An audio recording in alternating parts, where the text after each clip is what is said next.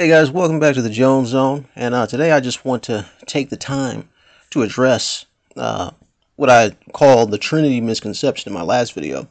I want to kind of go over that and, honestly fix what I think was a mistake. All right, I went to the Bible, I started reading, and it's been a little while since I've actually taken some time to go through and review the Bible.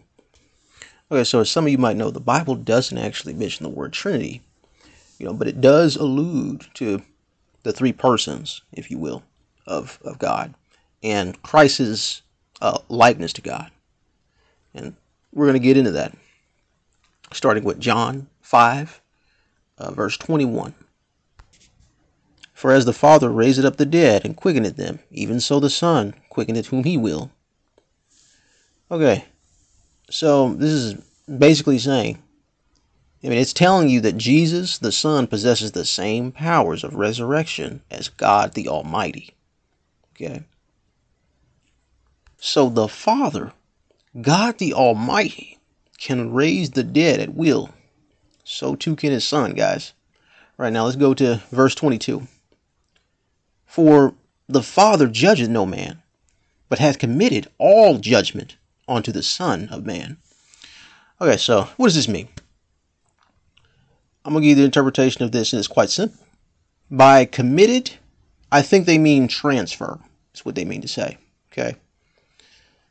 So, what this is saying is, God the Father has transferred the authority to judge to his Son, Lord Jesus.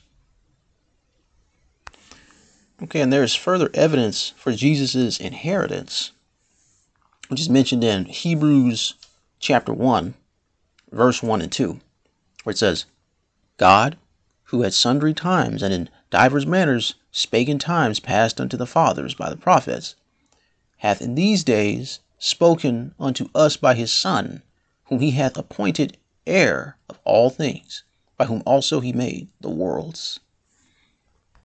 Okay, so during feudalist times, you would have a lord who owns a plot of land. Sometimes it's a huge plot of land, depending on how wealthy the lord is.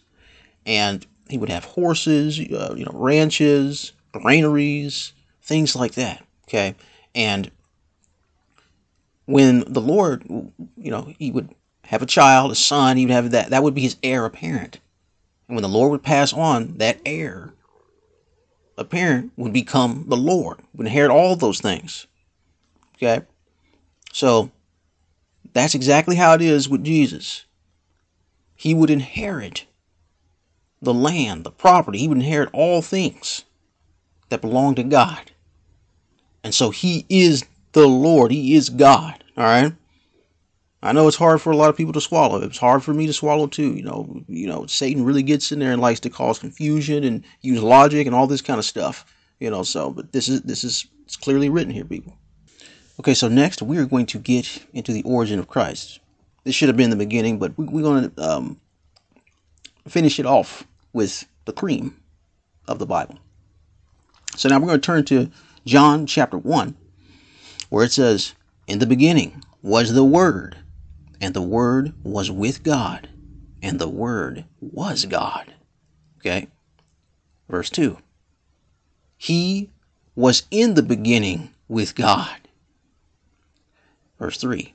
All things were made through him, not by him, through him, and without him nothing was made that was made. Okay, now verse 4. In him was life, and the life was the light of men. All right, so what does this mean, people? I'm going to tell you what it means. It means that God and the Word were together at the beginning of creation. And when it says the Word was with means accompanied. But with may also mean to possess. It can be both in this situation. I'm going to tell you why. And then it says the Word was God. Okay? So God is being accompanied by God. Oh my God. So that means God is the Word and the Word is God simultaneously. And through the Word, God is creating the world, people. Now, when it says he was in the beginning with God, who is he? Who is he they're talking about? Let's turn to John chapter 1, verse 14, where it says, "And the Word was made flesh and dwelt among us, and we beheld his glory, the glory as of the only begotten of the Father, full of grace and truth." The he that they're talking about is none other than Jesus Christ, the Son of God, who is also God. Jesus is the Word, which is confirmed in John chapter 5, verse 7. "For there are three that bear record in heaven, the Father, the Word, and the Holy Ghost. And these three are one." Okay? And for all those who keep saying there's no Trinity, well, as I just showed you, John 5:7 confirms all three persons. So there you have it, people, all right? There is a Trinity.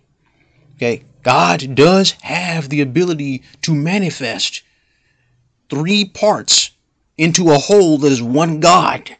Okay? And for you to deny that, someone who has received the Word or has seen the Word, given the Word, and to deny that, when it is clearly written here, man, that's playing with eternity and stuff like that. And I don't play those kind of games. This is eternity that we're talking about here. And this is God Almighty. And that, when we're talking about eternity and when the Spirit is very present in this world and wants to have a relationship with all things, and then you deny that, man, oh my God, man. I just confess with the mouth, okay, that the Lord is Savior. Jesus Christ, Lord is Savior.